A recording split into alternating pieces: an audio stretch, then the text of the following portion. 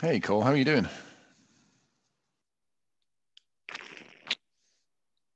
Hey, how's it going? Good, thank you. Excited to hear your presentation today. Well, it's really the start, right? So it's more of a call to arms than anything else, but it's really trying to gather people together so we can focus on this stuff. Excellent. Well, good I think luck. it raises more, many more questions than answers, that's for sure, but it's the start, right?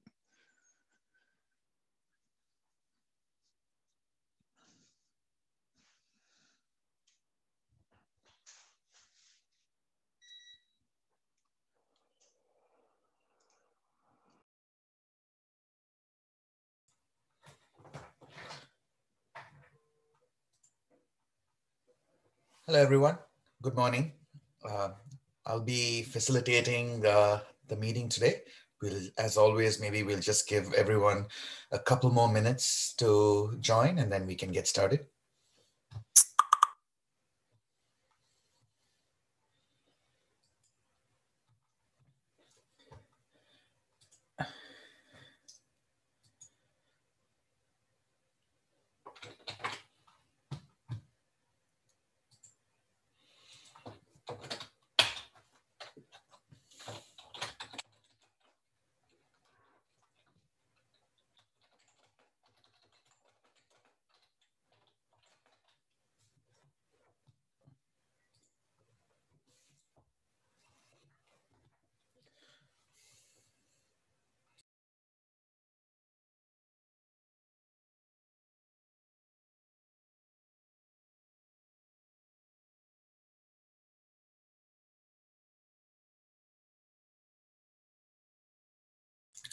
And while we're waiting for everybody, I'd love it if someone could volunteer, one or two people could volunteer to take some notes for today's session. Would be much appreciated. Thank you. And I've also pasted a link to our Google Doc. So please sign in. And if you have anything that you'd like to bring up and discuss before we kick off the presentation, we can most certainly do that. I don't see the link. It's in the chat. Do you see that in the chat? I just see please sign in, but Oh, nothing really? else. Oh, I'm sorry. I can see it on my view. Let me do that again.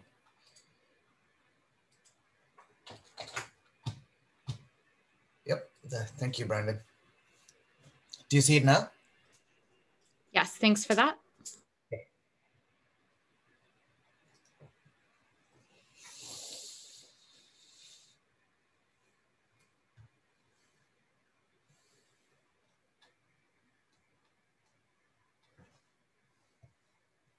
All right, we'll get started in just a minute.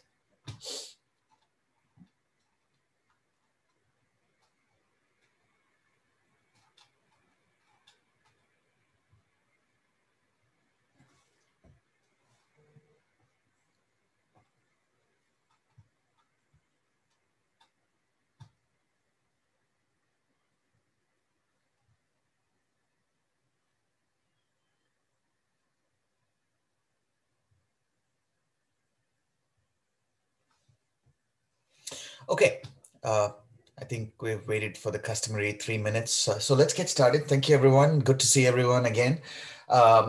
Today's agenda is, I see, I have an update that I'd like to just quickly, it's very quick on the PRs and the tagging of some of the PRs. I'll talk about that. Looks like Brandon has an update, so we'll get to that. So why don't I kick it off, and then we have a presentation that will that'll be delivered by Jonathan Meadows on Software Factory.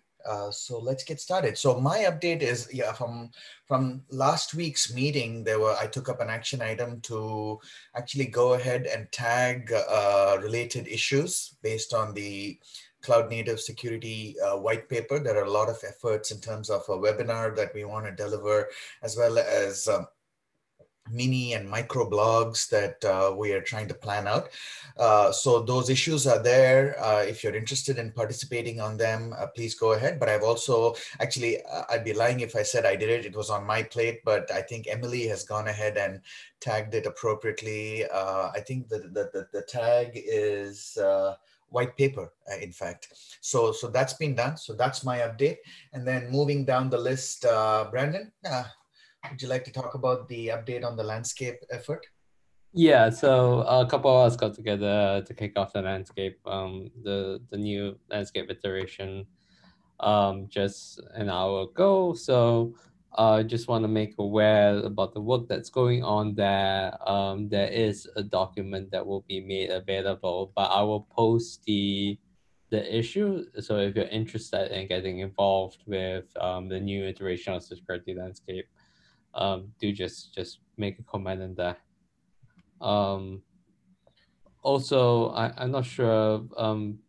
It looks like we have a couple new faces, unless I miss I missed a few people. But it will be helpful if you're new, also to kind of we can do around introductions, but also in the meeting minutes, if you can put down kind of the organization that you're with or kind of what you do.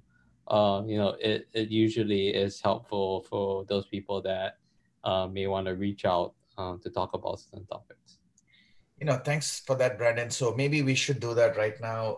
Really quickly, would our new members, would you like to introduce yourself really quickly?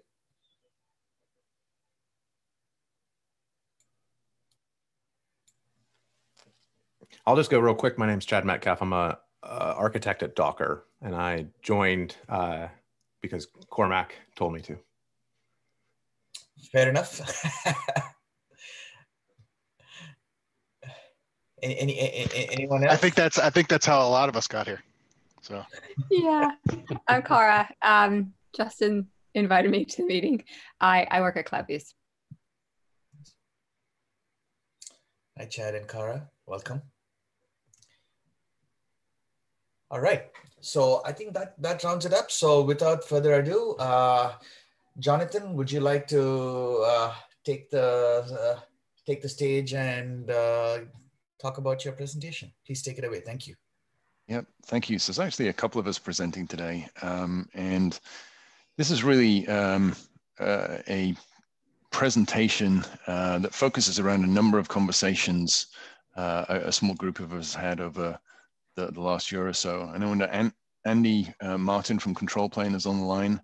I wonder if you'd be able to share your screen and we can go through those slides. Thanks, Andy. So this is really from a group of conversations we've had between Andrew Martin, Justin, Sabri, and myself. And really it's a call to arms. What we're really looking to do here is to try and connect the multiple streams of work to address supply chain issues, find other collaborators and interested parties, and really bring them together to address those issues, part of which is around the software factory. And as part of that, we're hoping to gain a shared understanding of best practice in this area, potentially creating a bit of a gap analysis of current approaches, and then really looking to focus on perhaps a detailed white paper, perhaps a reference architecture and implementation that would start to demonstrate putting those concepts into practice. So this deck really brings together some of those current thoughts. It's not necessarily the voice of our companies, and it's far from a finished product. There's definitely more questions in here than answers, but it starts to map out our thoughts on the subject. And really what we're looking at here is a request for collaboration. So let's set the scene a bit and describe what we look at as from a supply chain perspective. What is a supply chain? Well, any exchange of goods can be modeled. John, sorry, your presenter notes are sitting on the screen on top of the slide. Oh. On the share. It's a little bit inconvenient. There we go.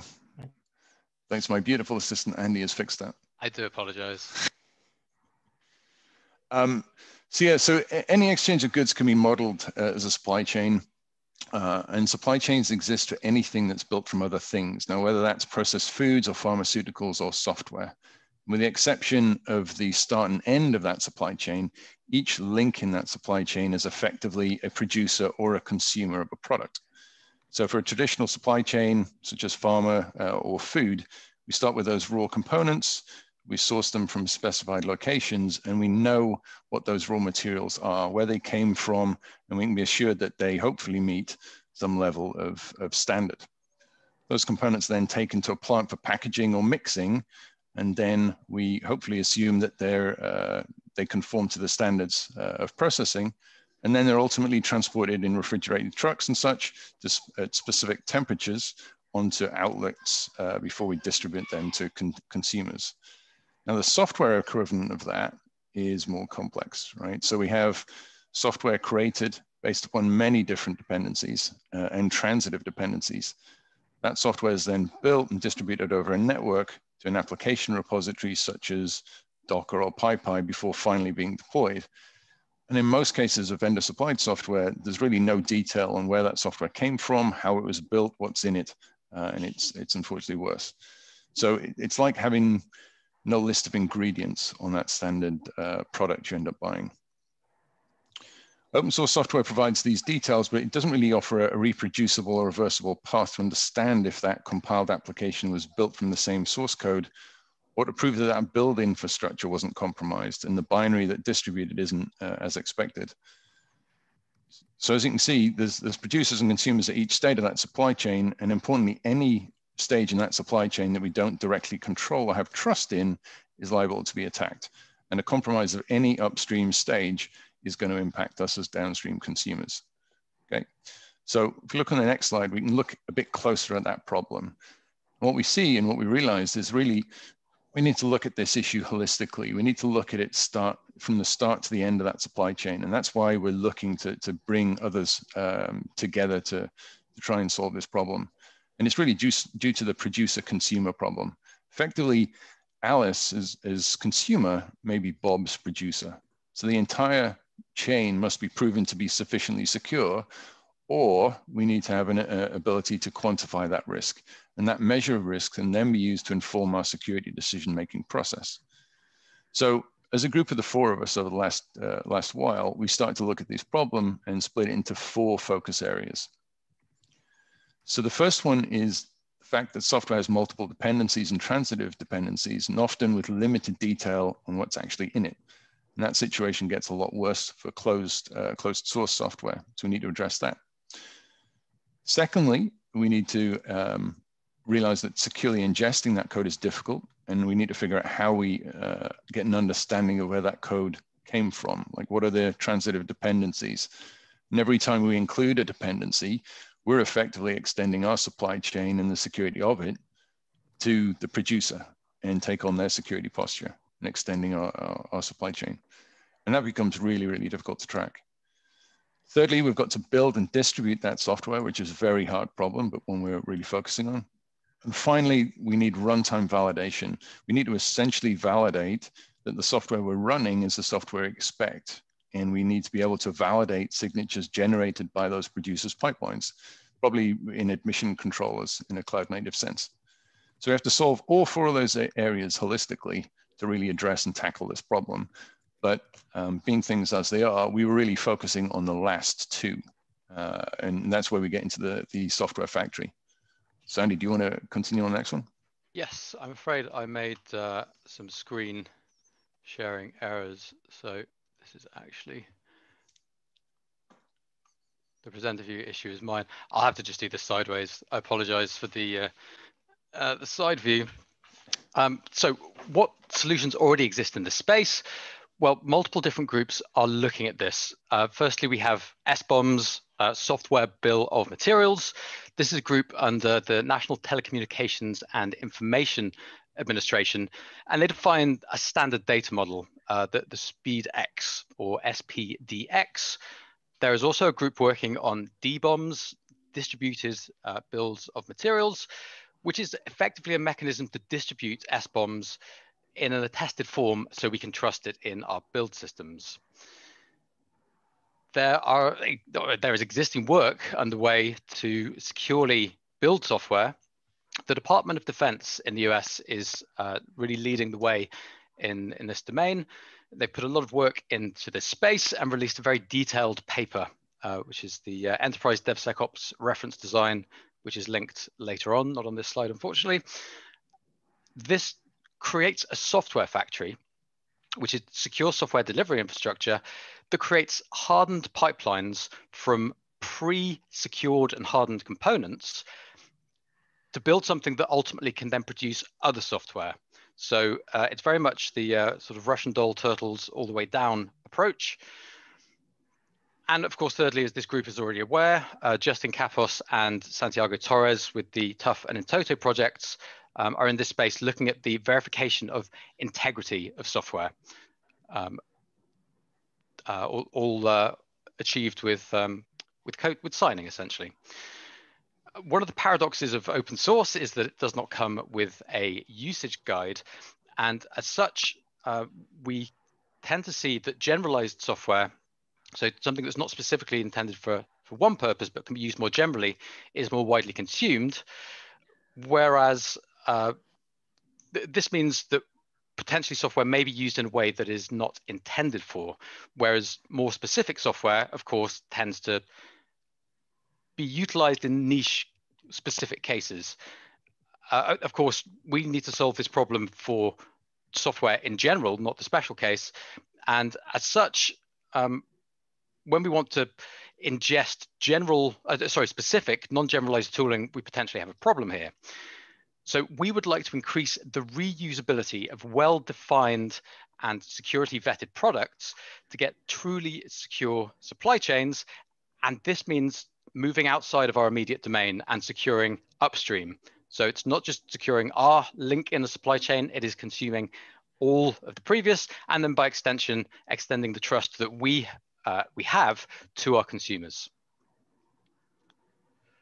And so into a little bit of software factory. So this is not creating a factory to create software initially. It is creating a factory to create pipelines to finally create software. And we look at a lower level proposed model for this in a couple of slides. We're leveraging heavy infrastructure and security as code because these things have to be well tested and reproducible. And the aim of the factory is that it can be configured to build multiple types of software. And whether that's infrastructure components, building a platform, security testing, or actually standard CI/CD, take in code, test it, and release an application out of the other side. There must be a high level of security built into a software factory because it is an inherently trusted component of the build chain. And we also need to maintain the confidentiality of any signing keys, because of course, if malicious actors gain control of those keys, they're able to sign arbitrary, read bad software and inject it into our chain in a trusted manner. So as with most build chains, software is committed to Git. It is subjected to automated procedures, choke points, and quality gates. And at those gates, we have the ability to enforce policy, as we see on the diagram here on the left. And there is the link to the reference design. Very strong recommend for a read. It's very approachable and has done a huge amount of work for us in getting to this point. Very good. So, of course, what we're doing here really is just standing on the shoulders of CI/CD giants. These are not revolutionary concepts. It is just a trusted deployment and propagation mechanism for the underlying infrastructure. And of course, preventative controls mean that we are shifting things, as we all love to do, left in the pipeline. Detective controls are run against the deployed systems to the right of the pipeline. And then we bookend the security and deployment infrastructure, our trusted delegated automation infrastructure with, again, standard and known tooling. Notably, the skill to achieve this level of automation and also almost sort of recursive or self-referential automation is significant. But as with DevOps, as with DevSecOps, etc., the point here is about bringing software engineering rigor to automation and operations and security in order for small teams to manage far more resources than traditionally they would be able to. some further considerations. What we've been discussing as a group is really centered around the chain of trust here. And of course, thanks to everybody who's been doing work on this for years and presenting to this group for numerous years as well. The question is, how do we attest that the work at each stage of the pipeline, how can we attest to that work at each stage, and also attest to the ultimate output? So for clarity, that is, each individual build stage must have a cryptographic chain of trust internally, but then externally, our final artifact also must have some indication, some verifiable mechanism that we have built it, that we trust it, and therefore the people that we have a trust relationship with can verify that when they go to consume that artifact. Currently, we're looking at a proof of concept leveraging in toto. And as we've dug into that, we've also investigated the bootstrap requirements for this system and this trusted components. It is worth noting, as borne out by recent events, that a successful supply chain attack can be hyper tricky to detect, as the consumer already has an inherent trust relationship with its provider. If a single provider, as John mentioned, is compromised, the attacker may target one of N downstream consumers, and we get ourselves into sticky situations, as we have seen. So inherently, the use of open source, the use of software, the use of anything that we exchange, that we can model as a supply chain as humans, requires us to accept some inherent level of risk. And making sure that reasonable measures are in place to ingest, detect, and then to ingest software to detect malicious software and then securely send it on is imperative. So this is not a replacement for a hardened pipeline. It is a packaging and distribution mechanism for the hardened pipeline itself. And as ever, we assume that no control is entirely effective, and we are running intrusion detection systems all over the place because, frankly, we expect to be compromised in some shape or form. Compromising the intrusion detection system is left as an exercise, a thought exercise to the reader, perhaps. Okay, so here is our proposed proof of concept design. A high-level view of a theoretical software factory.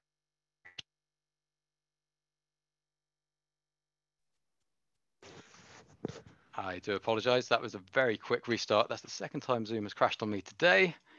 Let me just bring everything back up again. So yes, what we're actually building here is the infra build environment there. I presume, yeah, okay, I presume that's all. No, it's not sharing yet, excuse me.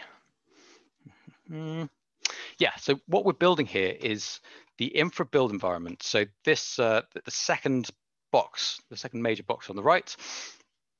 And so a theoretical sample project, we're using the software factory to construct this infra build environment for a theoretical secured project. So we have a laundry list of inputs to the system on the left-hand side here. As we look, the one we'll focus on at the moment is the SPIFFE SVID. So this is the bottom turtle SVID, to use the terminology that Sitel published in their book. It's really an excellent read. Again, there are some contributors to that book in the SIG. It's a great piece of work. Even if you just want a simple way to describe cloud native systems, the glossary at the back is really excellent. So a strong recommend. And we're assuming that SPIFFE and Spire as sort of long-term entities in this group are known, and we don't go into too much depth for this presentation. So what do we have? We have a SPIFFE SVID, a SPIFFE verifiable identity document. This is an identity that we can use to identify ourselves, frankly. What we do in the top box with our remote support services is we enable Vault to be SPIFFE aware. We do that by using a Spire authentication plugin to Vault. And this means that we can externalize all our secrets and exist just with a workload identity that is linked to a trust domain. So we know what the identity is, we know where it came from, and we have a domain in which it is trusted. Spiffy and Spire support federation and an extended version of this concept, which becomes far more interesting in a theoretical future version of this presentation once we're past getting our initial proof of concept together. So that initial secret is input to an infrastructure as code deployment, which stands up the first software factory, TCB1, in some trusted environment. So what we're seeing here, we're taking all of our inputs. We've got a make file here. It's an arbitrary task runner. Make is great. Your mileage may vary. And then we build this initial trusted compute base. It's just a Kubernetes cluster. It's probably running on someone's laptop, and there is nothing particularly special about this. That trusted compute base will be used to build the next software factory and then terminated. So it's an ephemeral build environment using the same, I say infrastructure, the same workloads and the same images. So the same container images are used locally as used in production. So we have a continuity there, and we're not, everything is treated at the same trust level from that perspective, because of course, we're actually proxying through key material and, or if not key material, identity that can be used to retrieve key material. So we're trusting these as highly secure systems. Okay, so trusted compute base 1 is a Kubernetes cluster, which is in this case running Tecton. Again, it just needs a build runner, but Tecton is a direction of travel that we're interested in. It also includes the Tecton Chains project, which takes Tecton task runs and converts them into in TotoLink format. Why is that useful? Well, this is our inter-build step verification. If we have a higher order tool or just a build service that is signing those individual stages, we can then re-verify them later. When the artifact is constructed, we take those individual pieces of link metadata, we use in Toto to verify them, and we ask the question, was this container or this artifact subjected to due process? Did it pass everything? And was it signed by somebody that we trust? This is a component of the supply chain security trust story. So what have we done there? Well, we have taken all of the dependencies needed to build the infra build environment. We've stood them up in the trusted compute base, and we've run a build job that then stands up the infra build environment. This is pulling secrets from our Vault server, so pulling secrets, minting new certificates as appropriate. And finally, a productionized software factory has been built, the infra build environment 1. This software factory is not used to run automated deployments as the previous software factories were. It is also capable of building software. So it's tooled up with the appropriate pipelines to take a Java repository or a microservices galaxy or a cluster or a mono repo, or however we've configured those things in Tecton. And it can build these application artifacts as well as supporting developers and operations, and therefore creating trusted artifacts. And again, we're into this build stage signing. With a trusted build, we finally have an artifact that we can trust. The obvious choice here is Notary. Notary v2 is under active development. As with all of this presentation, effort is required across various domains to get to a proof of concept. We're conscious that we are relying on things that are under development in many of these cases, but they're all things that we have strong confidence in. So how does this address the supply chain problem? By signing and verifying every artifact and action that the system performs. Everything produced should have a verifiable signature in the trust domain. And thus consumers of the software factory are able to assert that the output artifacts are created, tested, and verified before the artifact is distributed. And then, of course, our trust but verify is possible when the producer-consumer relationship, when we're the producer and somebody downstream is consuming the artifacts that the software factory has produced. There is a secondary problem of compromised build infrastructure. What happens if somebody doesn't get the signing keys, but is able to tamper with some of the build step containers, or is able to tamper with the source code under some circumstances? In Toto has a pattern for this, so it's actively deployed in Debian repos. If you have a Debian installed, you'll be using packages that are reproducibly built and signed within Toto. Same for the PyPy registries. There are, God knows, actually tens of thousands, if not more, packages distributed and signed in this way. The way the compromised build infrastructure is dealt with by Toto and those projects is by running builds in parallel in geographically distributed and isolated environments. So the supply chain attack is only the source code. Because those environments all have their own unique to some definition thereof supply chain, if one is compromised, it will create an artifact with a different hash, a different cryptographic proof, if you like. And when they're compared across multiple different build infrastructures, we can determine either there's a non-deterministic or non-reproducible build, or something is up with the actual build infrastructure itself. And that provides a robust distributed fail-safe for that particular attack. Of course, if the source code is compromised, well, all bets are off.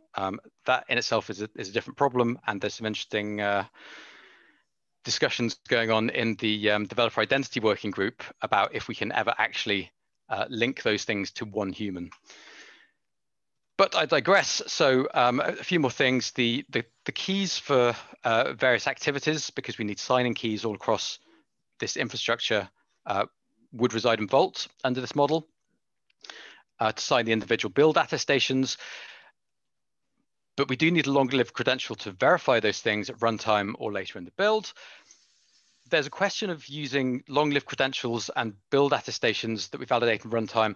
There are pros and cons of each approach, and we're looking to undertake a threat modeling exercise to try and get to the bottom of this. We have ideas, we have thoughts, but we will do a lightweight and then a more formal threat modeling attack on this at some point in the future. Yep, and I know that a couple of other people on this call are also looking at that same problem, so it'd probably be good to get together on that one. We're still trying to figure out, which sort of credentials, which we'd use to sign those build attestations. It's a little bit complex, hence the threat model that we're going to put together. We're conscious that there's a lot there, and yes. Andrew, is it a good time for a question? I'm close to the end. There's only a couple more. I'll wait. No worries. Thank you. Yeah, thank you. So just running through the theoretical types of pipeline. What does a software factory support? It's just CI/CD. The answer is then a flexible and unbounded almost anything. We can build application pipelines as we know and love. We can build our infrastructure as code pipelines because fundamentally we're just running stuff in containers. Nothing changes here from running in your build environment of choice. And of course, we can also run our security as code pipelines. Now, these security pipelines are generally not going to build artifacts. They will generally produce test evidence. We can then at least sign that test evidence so we have some more confidence. But really, the infrastructure and the security pipelines are of such extreme levels of trust to our organization. If that infrastructure as code pipeline can deploy stuff into production, it is a useful backdoor, let's say. And the same for the network routes that are likely to emanate or link to the security infrastructure and testing infrastructure. So whether these are co-tenanted on the same software factory instance, or whether multiple exist, or indeed, because of the highly replicative nature of the thing, software factories ultimately should be treated as close to ephemeral. They are almost throwaway because we don't need them and we can reproduce them so quickly. Then it's a question of where they're located in the network rather than long-lived infrastructure, which is then attractive and available for compromise. One of the pretexts to this is a thought exercise: what can't be containerized? And ad nauseum here, we think that potentially almost everything can be containerized. Some things don't make immediate sense. For example, shipping some configuration. Maybe that doesn't quite make sense. Maybe our organization would prefer to be more traditionally use a Git repository for that. But if we can force everything into a container, and I use the word force purposefully, it gives us consistency, a lack of duplication between different types of thing. And ultimately, this is better for security. We know that we can run consistent tests against everything. What do I mean by consistent tests? I think minimum viable cloud native security is just container scanning. CVs have been published. We've got correlation data. We should do it. It's practically free. That then, by extension, should be applied to almost everything. It's kind of the CoreOS or container Linux theory, again, taken slightly ad nauseum. Yeah, while I say this is a thought exercise, this is very much how we have been running some of these things for a number of years, especially around the infrastructure as code stuff. And there's one thing that's more notable here. So the container external image type is an internally consumable third-party or open source artifact. It could be Jenkins, Nginx, Vault, Sonar, GitLab, Mattermost. There's a huge range of utility in those different applications. How does that get to the software factory in a trusted way? Well, it is ingested into the organization and scanned with the same set of tools. Internal code is subjected to static analysis for actual source code, notwithstanding, depending upon the compilation state, and built into a container image. And again, the benefit here of taking everything as a container for standardization and reuse purposes becomes clear. However, the complexities of consuming code by ingesting it into an organization is a super difficult problem in this domain. It's beyond the scope of this presentation. So we're modeling the producer-consumer relationship. What happens if we have an anonymous producer with a binary compiled obfuscated artifact that we need to get into our organization? Of course, that is a huge and not intractable, but significant problem. We're choosing just to look at it from the producer-consumer relationship at the moment with the software factory. But of course, by extension, the ultimate goal would be to extend the software factory in both directions from its point in the supply chain so that it's able to verify its producers, again, to the source. And by source, I mean to the initial producer and all the way down to the final consumer. Here is a slightly closer view of the container app software factory build type. And the point here is that most everything ends up being subjected to something a little bit like this. So examples, well, it's just a microservice, maybe it's a cache, maybe it's an admission controller for the purposes of what we're looking at in the static security and policy tests. This looks a little bit like GitHub's superlint, for example, which will just lint the living daylights out of everything it can discover in a container. Then we've got a suite of other static analysis tooling, stuff like GOS, which is actually testing the file system in the image, stuff like ConfTest and OPA, which is testing the source that the image is built from. Trivy, again, the constructed container, but also GPG validation. If we want to extend trust internally to our domain, so in our organization into our Git repository, well, human identity and GPG is more or less the only way we're going to achieve that at this point in time. PKI is difficult, but it's the best we've got at the moment. Again, commit conformance, scanning for secrets in Git. We would probably want to do these things to anything that came into a container.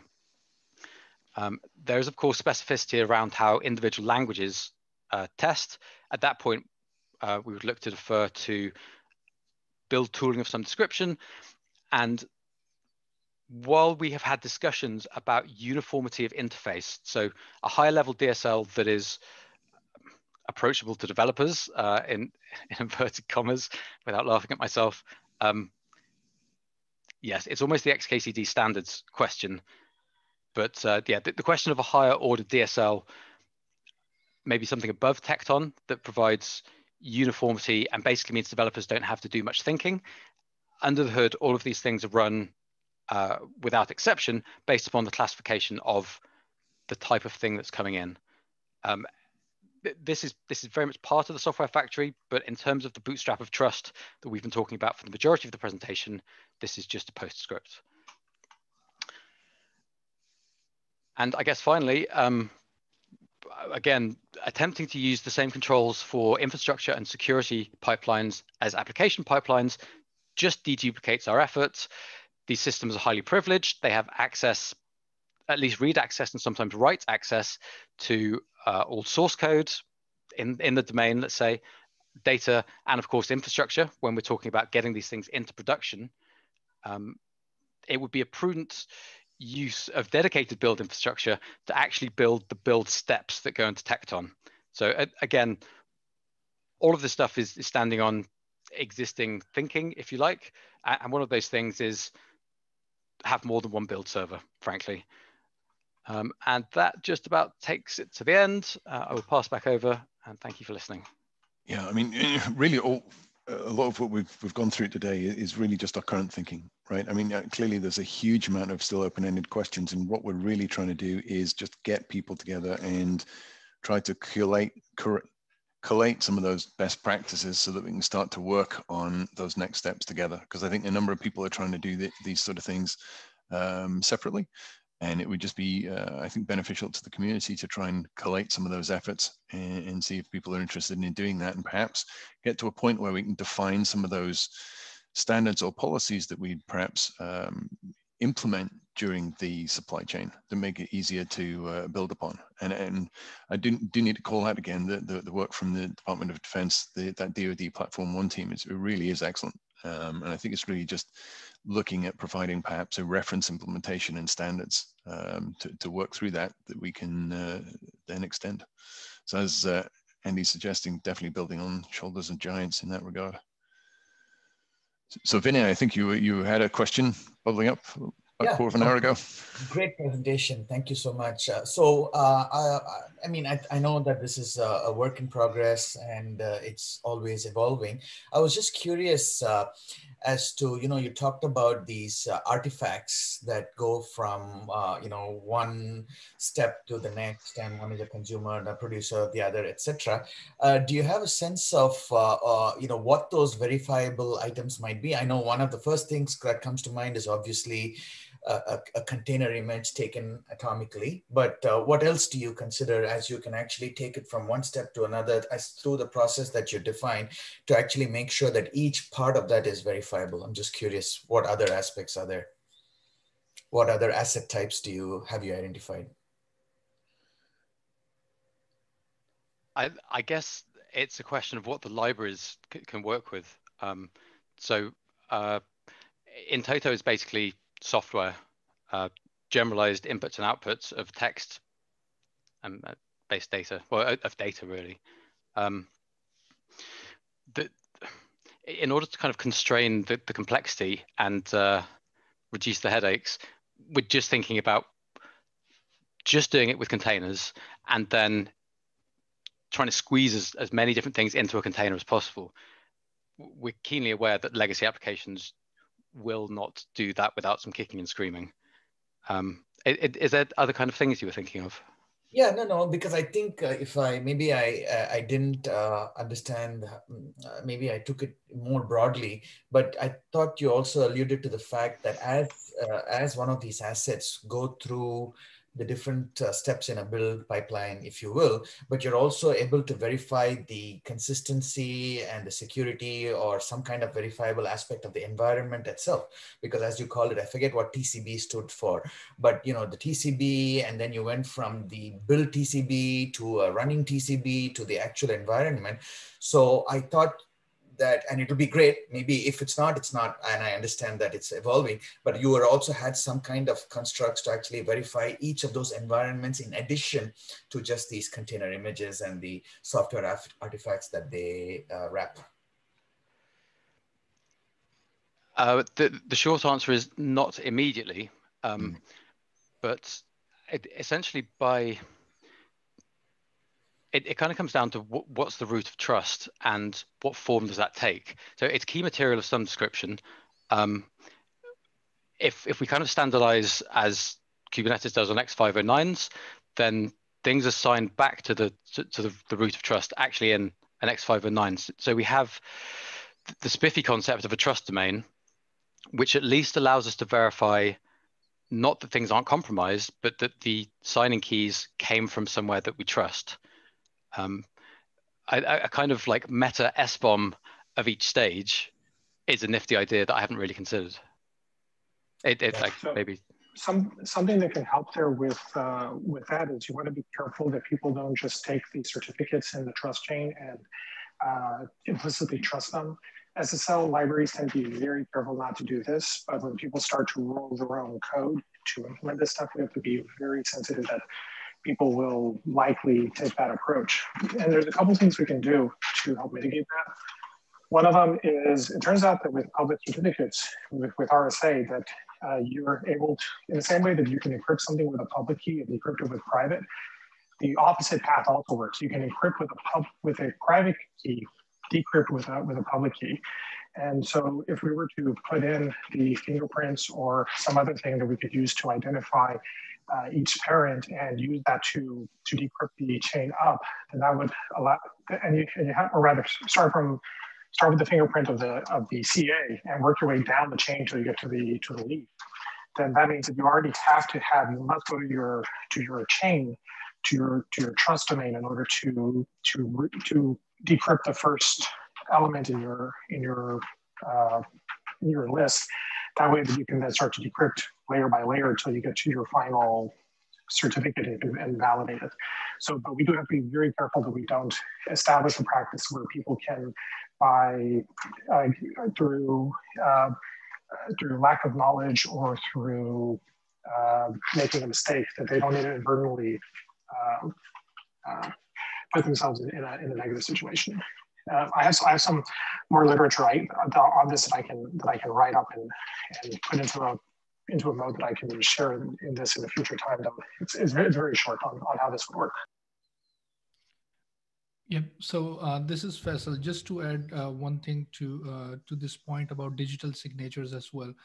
I think we need to differentiate between when digital signatures are needed and when we are using code signing based certificates, right? Because with code signing certificates, time stamping servers come as well, where you can basically go back in time and verify whether the artifact was, when it was built, like 5 years ago or 2 years ago, was it valid at that time or not? So I think there are few angles here, of course, within the X509 domain. One is the digital signature one, and the other one is also the code signing certificates. So the signing with both of them and how it is handled is different, and we need to identify in this software factory that what kind of signing we are using and where. Image signing when you are doing is one use case, but people are also looking towards signing the configuration files as well, because now we are seeing with a lot of YAML going around, right? I mean, with different things. People are exploring or kind of interested in knowing if we could sign these YAML files as well. So there are a lot of aspects around signing, and yeah, if you guys are interested, I would want to contribute on that end as well. One thing that I do want to emphasize here is when we see, during the call, I haven't gone through this whole presentation, honestly, but there was mention of Vault, right? Where all the signing keys will be stored or something like that. I think this, yeah, I think this link has to be kind of generic in nature, so that because if you are going towards big enterprises, they will already have their existing HSM infrastructures which will be kind of backed by already kind of custom vaults, or they will have their own implementation of vaults. Completely, it's a vault, not necessarily the vault, and it's really, you're absolutely spot on, Fazal, in that we're really looking at how we're signing the different artifacts throughout that chain, where we're getting the signatures, where we're storing it, and what we're signing, and frankly, we're just looking at different approaches to try and see which one's actually going to fit. So I think it'd be really interesting to continue that conversation with you. But to your point, yeah, it's not as with other things within this, it needs to be generic, right? So a generic store, possibly some form of HSM, different build pipeline, possibly not Tecton, possibly anything else, frankly. But we just needed to use one as a reference architecture to start with. Okay, great. Yeah, and I would be happy to contribute on this code signing aspect or digital signature aspect. So the signing part is that I'm really interested in, and if you could continue discussions in the future, I would really like to contribute in it. I will go through the DoD document as well, but I do have a background in code signing, so yeah, we'll take a look at it. Thank you. Thank you for the presentation. The presentation is great. I think this is where everything is going, and yeah, a great presentation. Thanks, guys. One last thing on the code signing, just to add to this, it's also good to sign certain types of metadata about it. Like if I scan it with a certain version of a code scanner for security problems, I want to know what version that was scanned with and when. So that way, that if I release a new version, I can actually add into the metadata and policy around that information about what is in scope or what's out of scope of my policy. So that gives me the ability to force older versions that don't protect me to sunset that over time and make them fail policy as the system evolves. Anyways, just wanted to throw that in. This is Chen. Sorry, just give me 1 second, Chen. Sorry, Steve, you had a question? Yeah, so Justin and I are working on the Node v2 stuff. Well, there's so many people here, I'm not sure if anybody else is there too. One of the things we've been debating is the X509 scenario. Is that okay to require X509, or do we need something else? So I heard a lot of X509 conversation here. I'm curious if people feel like that's too limiting, or has that been good? What do people feel? So I want to comment on this thing, right? Yes, if you are talking about open source software or you're talking about individuals, whenever you will mention X509, people will get a bit on the backside. They will say, okay, we need a PKI infrastructure. But if you are selling anything, or if you are building something for the enterprises or big financials or big pharma companies or big insurance vendors, they already have pretty established PKI infrastructures. So so we cannot say to, I mean, for them, if you mention that, okay, your thing work with the PKI, they will actually be more interested in it, because they would say, well, we already have a PKI established throughout the organization. We have kind of figured out all the standards, all the best practices for it. And if your secure factory kind of integrates with it, right, for them, it is a plus point, right? For individuals, it will always be tough, because, I mean, for example, if you ask me, Faisal, for your open source project, establish everything as PKI, for me, it will be difficult. I will go for GPG keys, but enterprises will prefer PKI. So yes, I do want to emphasize PKI is a thing, and it is already established throughout the enterprises. So just to, yeah. Would it be possible to consider having some metadata so you can specify what you're using? So you could say whether it's GPT or X509 or something similar. Because then that means that the problem that you're running with PKI is, if you're running in a large enterprise, they will almost certainly require you to use PKI if it's available. But if you're an open source project, you may want to use GPT keys that you've published.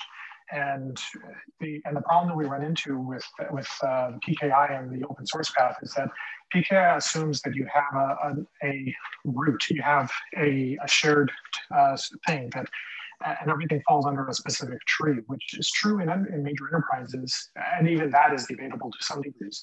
But there's no federation, or rather, the federation is not as simple when it comes to the PKI approach. And so being able to specify, or possibly even sign multiple times, like I can sign this with a GPG key and a PKI key, that would give me the ability to pick which one I want to use based upon my needs, and does not require me to pull in the CA of some third-party organization that I may not trust, which I may only care about did this thing get produced with the right set of certificates through GPG. But anyways, just some thoughts. If you're in the planning sessions of that, like I would love to join in on those if those are still if those are still being debated. Completely, yep. Thanks, Frederick. Chen, please go ahead. Sorry about that. Hey, this is Chen. I have left the question in the room chat window.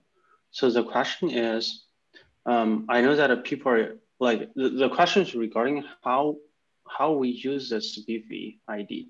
So I know that a lot of people are generate the SPIFFE ID during the runtime. For example, after the node attestation and then workload attestation and mount the certificate into the container at runtime.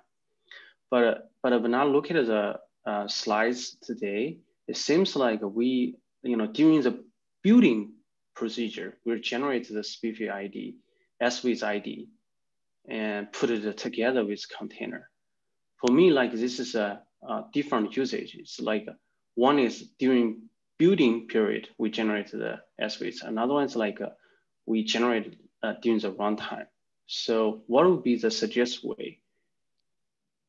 If anybody with better SPIFFE or Spire specific experience wants to jump in, please just do interrupt me. But ultimately, the SPIFFE have published this book called Solving the Bottom Turtle, which I've just dropped in. The form of attestations that SPIFFE can Spire, which is an implementation of SPIFFE, can do are based upon what it trusts, and we can define our own things. A hypothesis here would be perhaps one of two scenarios, but maybe there's a disaster recovery scenario, or maybe it's just building out more infrastructure for a new project. But there would be an attestation based upon the human identity. So I know we've got workload identities here. Maybe we would link it to a physical device, but there has to be that initial trust relationship.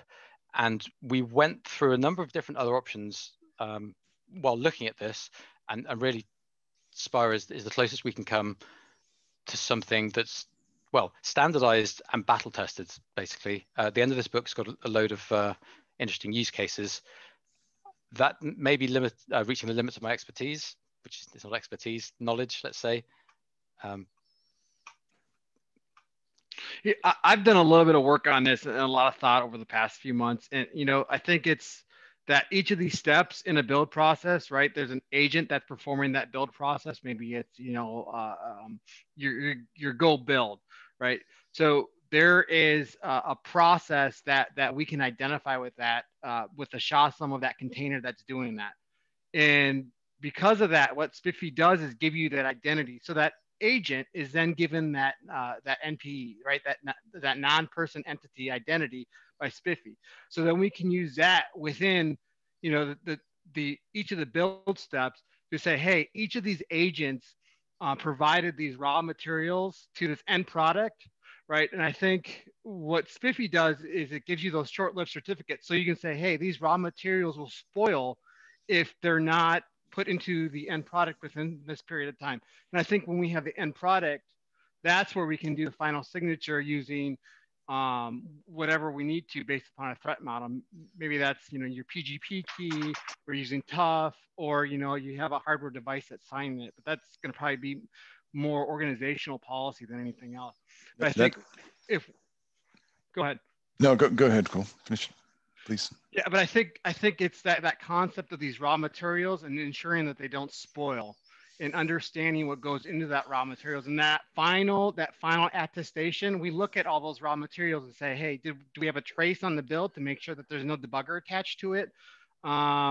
Our virus definitions within a certain date, right? So then we can look at all that and then give that final attestation step and then publish that to our infrastructure. And that's the bit that I perhaps didn't explain particularly well, but that's the bit we're trying to threat model and get our heads around, because at the moment we're using it to effectively bootstrap trust for the pipeline itself, so that we get that understanding of trust.